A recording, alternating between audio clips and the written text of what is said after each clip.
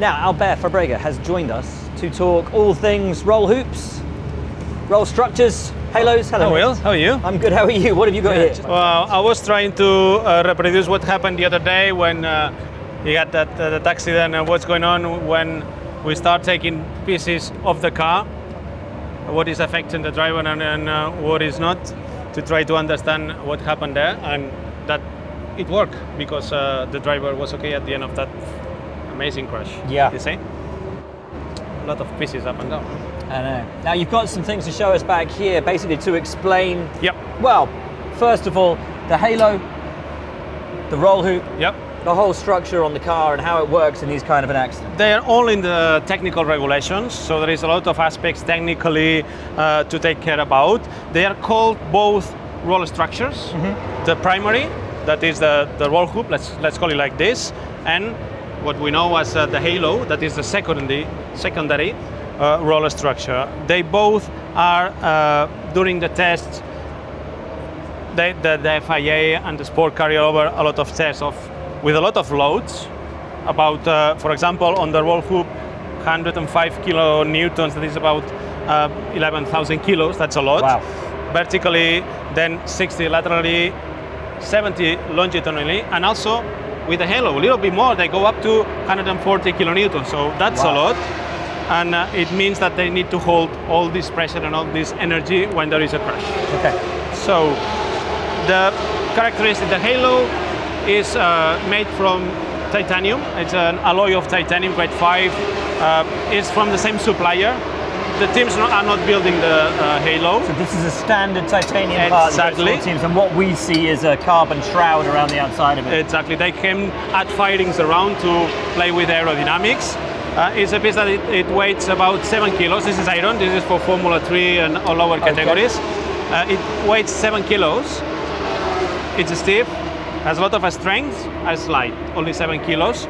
And the whole chassis must be ready for this. You cannot put this halo in a chassis without do modifications to make it stronger everywhere, wherever it goes, in the 2 points at the back next to the drivers, and the V connection that is going into the front of the chassis. Okay. So that creates a very, very safe environment, survival cell for the driver. Because this is what we've always called the survival shell. Yep, the tub, that's it, is what we call the survival shell. Everything of the car is designed to break off and just leave this survival shell. Exactly. But there is also another point to take in account, because everything is safe, but if you stand up in the car, obviously you will not be safe. So there is other regulations that are setting the driver position. It must be within a certain measure. You want to try? This is where I come in, right? Yeah? This is where I come in. Right, that's it. That's my driver. I've brought a very special carbon fiber rule. This is not within Formula 1 regulations. It's not. But this is the helmet. That one is. This is the one they use for the extraction test, right? Exactly. I will not extract you. It's going to be, the first target is to put you in. So, let's say, not easy things because of the halo is to get in and get out of the car. But I think this is not a problem for us and not a problem for you. Are you comfortable in? Oh. Are you more or less in? It's a dream. So, to see if Will is in the good position, what we have to do is to put that carbon fiber rule, or ruler, between these 2 points, where the halo V point is fixed and the top of the primary roll structure. And in that position, with Will seated properly, and with everything attached, and with all, what is my Formula 1 special ruler, here we are. So the measure, it must be at least 75 millimeters. If I turn around, you can see that now is a little bit more, it's 130. So you could go up if you want, a little bit higher. You could sit higher if you want. So there is a lot of gap for the taller drivers to be in that tolerance. This is the minimum weight where the helmet and the driver must be seated to be in a safe position, because if there is an accident and the car goes upside down, the helmet is not touching the tarmac, is completely protected for the halo, for the secondary roller structure, and for the primary, that is the roll hoop. So you're safe. First test it's passed. You can hop off. Fantastic. That's it. All right. Take that, my friend. Good job, mate. Thank you so much. Good job. Right. Oh. We don't want another crash now. But we also have. Yeah.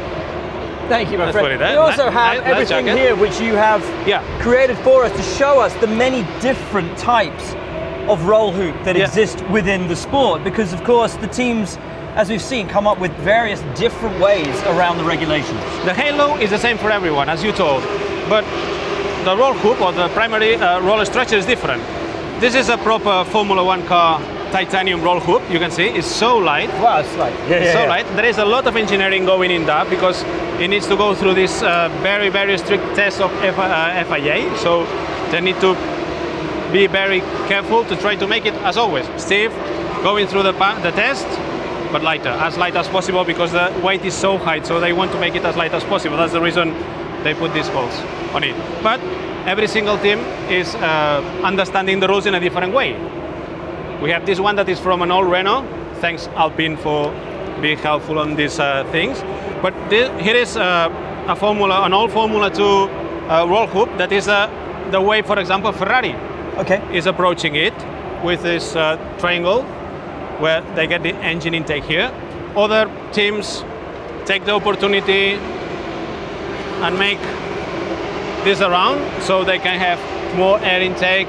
Now some teams taking the cooling up to the car instead the side ports to make a different aerodynamic approach. And the other ones, this is the camera. We can put it everywhere. Nice. Okay, this is a TV camera.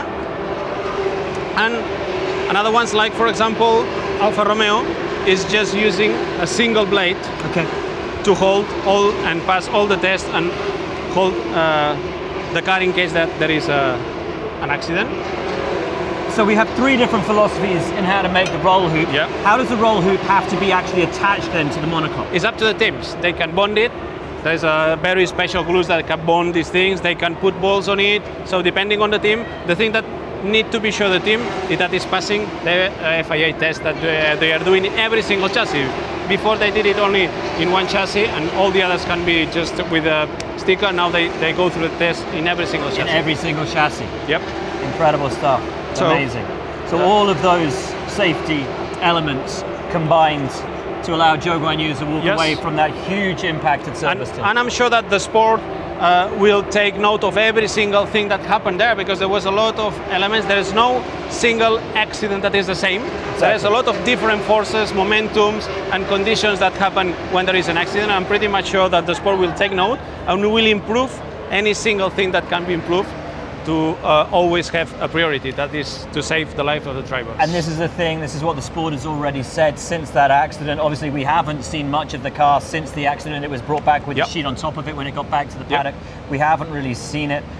We saw the incident itself, we saw the car flip, but since it's got back to the paddock, that'll be taken away. The investigations will be undergone, and we will have learnings from that as a sport. I'm sure. I guess how maybe crash testing in the pre-seasons can be improved, could be changed potentially if it needs to be. If it needs to be, and FIA and the whole sport has done a very good job on the safety matter, on the safety side. For example, with the halo, going against everyone that was saying that the halo was not nice, that was not needed for Formula 1. I was one of them, you know. It was, it's not nice, it's not nice. Admit that, there was so many that did. Romain Grosjean famously said he thought it was one of the worst things in the world. It saved his life.